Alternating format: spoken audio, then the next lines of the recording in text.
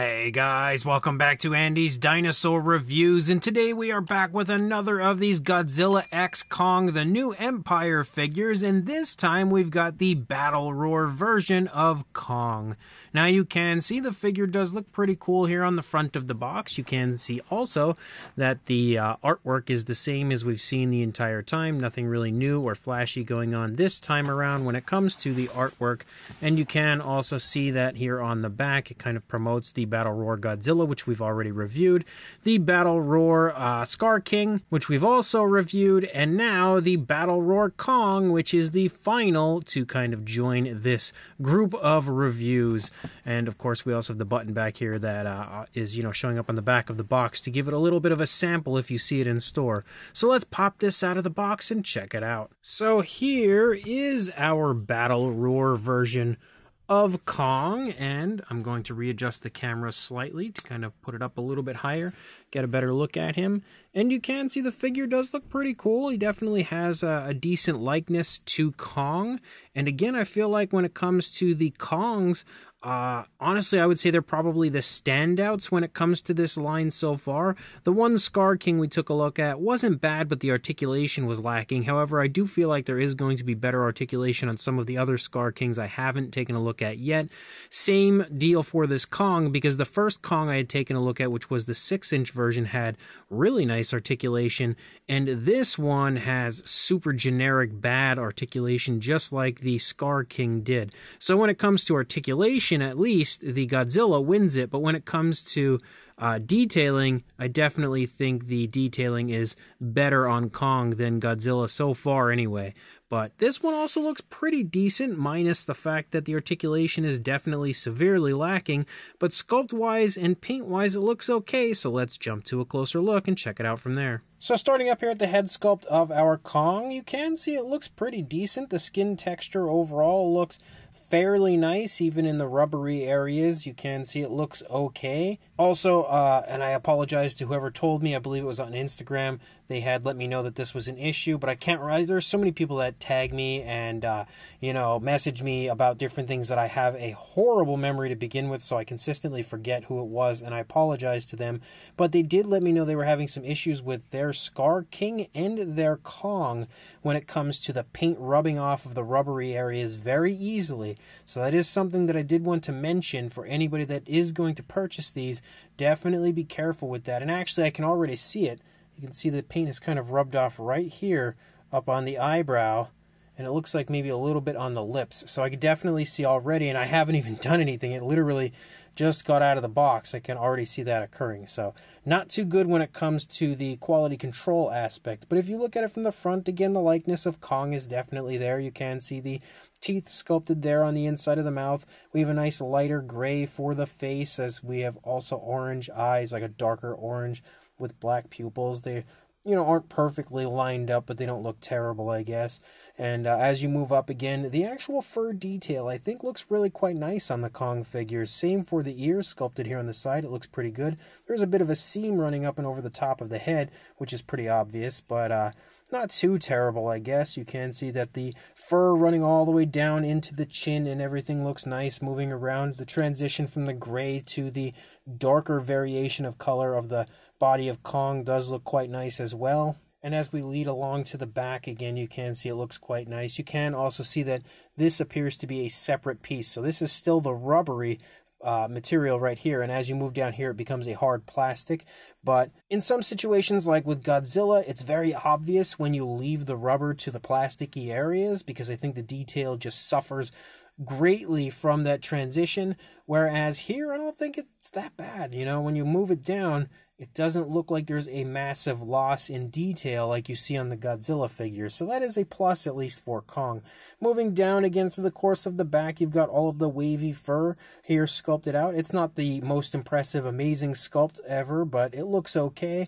And you can see the button again here on the back is super obvious. I don't know why they have the button extended out away from the body. It could have easily just been flush. I've said this every time. It could have easily just been flush and not so obvious. It's like they almost underestimate the intelligence of kids. So they're like, well, we have to push the button out or they'll never find it. It's not the case. And I'm not trying to completely insult Playmates, but I think kids are a little smarter than they realize. But as you move down, you can also see we have quite a few screw holes here on the back. 5, it looks like, to be exact, as well as the battery compartment. And it's not like, a Godzilla figure where it's a little more easy to hide them. On Kong, it's kind of, screw holes. We didn't necessarily need those. But when it comes to the battery compartment, that was inevitably going to be out showing somewhere. But as you move down again through the back of Kong, you can see all of the fur looks quite nice. You've also got nice muscle definition moving down. You can see a big calf muscle and stuff for Kong. If you lead around here to the front, again, you can see the chest is also nicely sculpted. We also have that gray coloration, that lighter gray return again for the chest. We have, I guess, what you would call the scars here on the chest of Kong. They're just kind of painted out, not sculpted in, just painted out. You can also see the area here where the, sound would come from. So we've got kind of like some holes running through the abs of Kong, which is a little ugly. You can see when you look at it like that. It's definitely obvious and a little distracting, but not terrible again. As you move down here into the arms, you can see again, the fur looks quite nice. The overall sculpt has a nice amount of muscle definition, musculature to it. He looks very strong. Same deal for the opposing arm over here. It all looks really quite nice. Again, you've got the elbow and everything sculpted, as well as when you move down here into the hands, you can see we also return back to that lighter grayish tone for the hands, again, as you lead basically into like the knuckles and the fur tapers away and we return to the skin texture, you can see that light grayish tone. And also, again, the fact that we've got a nice fist made on that side. Also over here, again, a fist over here. So Kong is absolutely ready to pummel anybody that comes near him. Specifically, I would think Scar King, or any other creatures that we may find in that movie, which again has not come out yet, so we'll have to wait and see. But as far as the articulation goes, we don't have any neck articulation. We do, of course, have jaw articulation, but that's part of the action feature, which we'll get to here in a moment. The arm articulation is just forward and back, like, up and down, basically a swivel. You can't actually go all the way around because the hand stops it. Looks like we should have wrist articulation. Yes, so we do have wrist articulation. It doesn't move forward and back or anything, just swivels. Same deal with the arm. It can't come out away from the body. There's no articulation in the elbows at all, unfortunately. You're going to find the same thing for this arm. This one can completely swivel around, though, because the hand isn't stopping it. Again, the wrist articulation as well. And then as you move down, you have leg articulation, where it can kind of just swivel around. That's really it. No other articulation as far as that goes. And also, I forgot to actually mention the sculpting of the feet. The feet look okay, but you can see the detail is actually really quite muted. Like, it looks like it wants to have nice detail. You can see the toenails and everything are sculpted out, but it's just not vibrant at all. Kind of reminds me of Godzilla's skin, where it's just really muted detail. Same deal for the feet of Kong. No paintwork or anything on the undersides of the feet. But overall, it's not a bad figure. It's not a great figure. It's, I would say, just an okay figure. And then, of course, when it comes to the action feature, we have the battle roar. So to do that, to operate that, we'll press this button on the back of the body.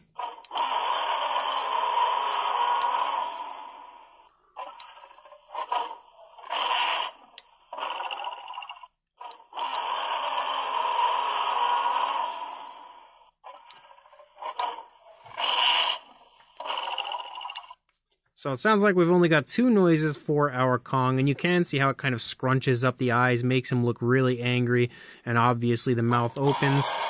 We can see the tongue in there is painted with a pinkish tone. No coloration, it looks like, on the inside of the mouth on the upper side. So pretty much the same as we had seen on the Scar King as far as that figure goes. Whoop, he fell. I was going to say as far as his size goes, let's get him standing first. But for a size, height-wise, is probably the only thing we really need to do. You're not going to get a length on Kong.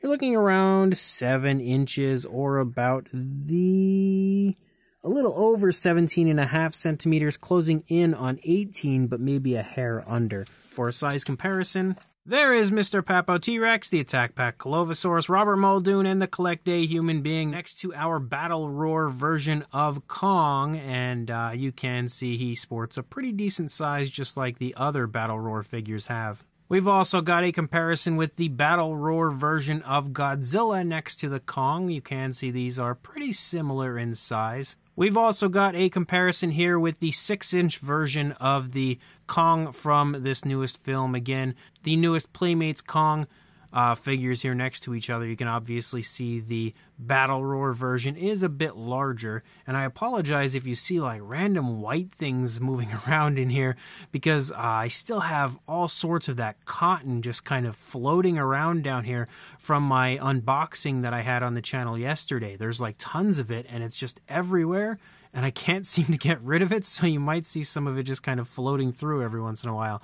But again, you can see obviously the Battle Roar figure here is a bit larger. And then when it comes to that same style of Kong from the last film, again, Godzilla vs. Kong, you can see what the size difference is here between these two. And here is an interesting comparison because we actually have the Battle Roar version of Kong from the last film next to the newest version, and you will notice that they're almost in the same pose. I don't know what I would say about that. I almost feel like that's a little bit of laziness on the part of Playmates because they didn't bother trying to come up with at least maybe a slightly different pose for the figure. They're almost identical when it comes to the pose, except obviously the sculpt has been drastically updated. I think the newest version is way better than the older version when it comes to the likeness of Kong. They definitely did a way better job on the newer one.